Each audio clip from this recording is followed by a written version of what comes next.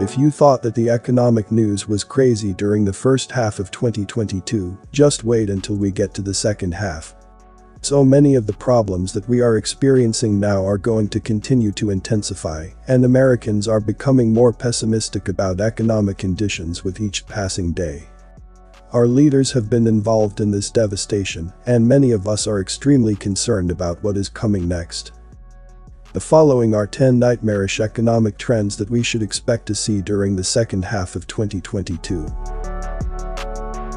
Number 1. Gas prices will continue to surge higher, and many Americans will be shocked by how high they eventually go. If you can believe it, in Washington state at least one gas station has now reprogrammed their gas pumps to make room for double-digit pricing. At the 76 gas station in Auburn, Washington, located at 1725 Auburn Way North, gas pumps have been reprogrammed to make room for double-digit pricing. In March, they still had single-digit programming. The spokesperson at 76 confirmed to the Post Millennial that the gas pumps were reprogrammed to allocate for double-digit pricing. Although not confirming that they are expecting prices to increase up to $10 or more, the current trend suggests the possibility. ThePostMillennial.com. Supplies of fuel will continue to get even tighter in the months ahead. Earlier today, I heard from a friend on the East Coast and one in the middle of the country that both said that diesel is now being rationed where they live. So far, I have not been able to confirm that this is happening on a widespread basis. Number 2. We are being warned that there could be extended blackouts in some parts of the nation during the summer months. It is being reported that the middle of the country is particularly at risk. About 100 million Americans face power blackouts this summer as roasting weather, overstretched power plants, and unreliable green energy sources combine to create a perfect storm of problems. States stretching from the Great Lakes to the Pacific Ocean, which are home to tens of millions of Americans, could have a hard time producing enough power for their residents this summer. The MISO part of America's power grid, whose full name is the Mid-Continent Independent System Operator, is at greatest risk of a large-scale outage. dailymail.co.uk. Number 3. Everyone pretty much agrees that food prices will continue to rise. Of course, they have already reached levels that are absolutely insane. Take the case of Jeff Good, who co-founded 3 restaurants in Jackson, Mississippi. Around 18 months ago, a 40-pound box of chicken wings cost him about $85. Now, it can go as high as roughly $150. Expenses for cooking oil and flour have nearly doubled in the past 5 months, he said. But it's not just ingredient prices going up. He's paying more for labor and services too. Even the company that maintains his air conditioners has tacked on a $40 fuel charge per visit.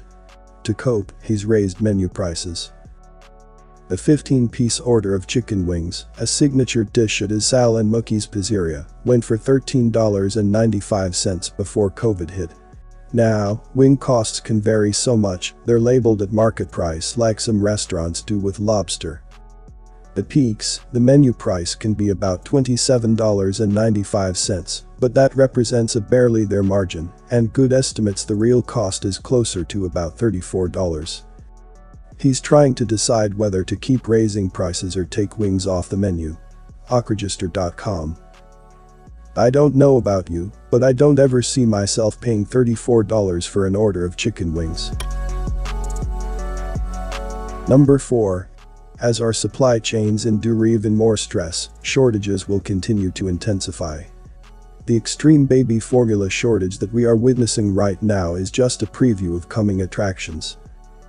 2 children in Memphis have been hospitalized after needing IV fluids and nutritional support due to the baby formula shortage. The preschooler and toddler, both from different families, were rushed to Le Bon Hur Children's Hospital after their parents failed to secure formula as shelves across America go bare. dailymail.co.uk. Number 5. The UN is telling us that we are heading into the worst global food crisis since World War II. In some parts of Africa, the number of people suffering from extreme hunger has already more than doubled. More than 23 million people are experiencing extreme hunger in Ethiopia, Somalia and Kenya, according to a new report by Oxfam and Save the Children. That's up from over 10 million last year. The region's worst drought in 40 years is being exacerbated by conflict and the pandemic. And the war in Ukraine has sent food prices soaring to record levels. NPR.org. Number 6. The Federal Reserve is likely to continue to aggressively raise interest rates. In fact, Fed Chair Jerome Powell is openly admitting that his institution's battle against inflation could cause some pain in the months ahead. Federal Reserve Chairman Jerome Powell warned Tuesday the U.S. could feel some pain as the central bank raises interest rates to fight inflation, insisting the Fed would do whatever it takes to curb price growth. During a live interview for the Wall Street Journal's Future of Everything Summit, Powell said the Fed will continue to raise interest rates until inflation starts to fall and the forces driving prices higher fade, even at the risk of a deeper economic slowdown. CNBC.com. Number 7. Higher interest rates will be devastating for the housing market in the United States. And that is very troubling news because home sales have already fallen for 3 months in a row.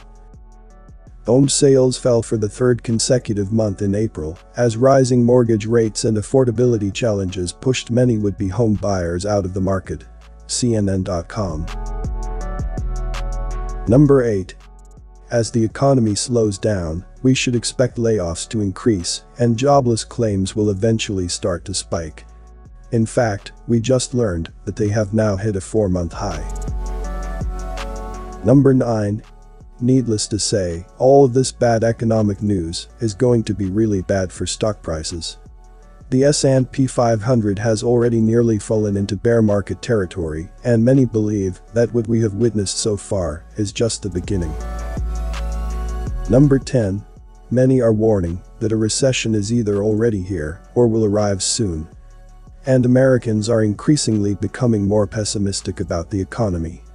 One survey that was recently conducted found that 85% of Americans believe that it is very likely or somewhat likely that there will be a recession at some point in the next year.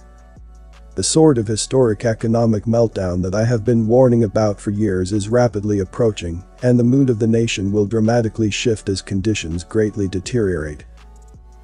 Most Americans are working as hard as they can, but our standard of living is being systematically destroyed by the very foolish policies of our leaders. Unfortunately, we are still only in the very early chapters of this crisis. It looks like the second half of this year will be even more challenging than the first half, and that is going to have enormous implications for all of us. Before I end this video, let's say thank you to everyone who took the time and energy to research this. They have done a lot for us all. And thank you for watching the video until the end. I hope this information is useful for all of us. See you in the next video.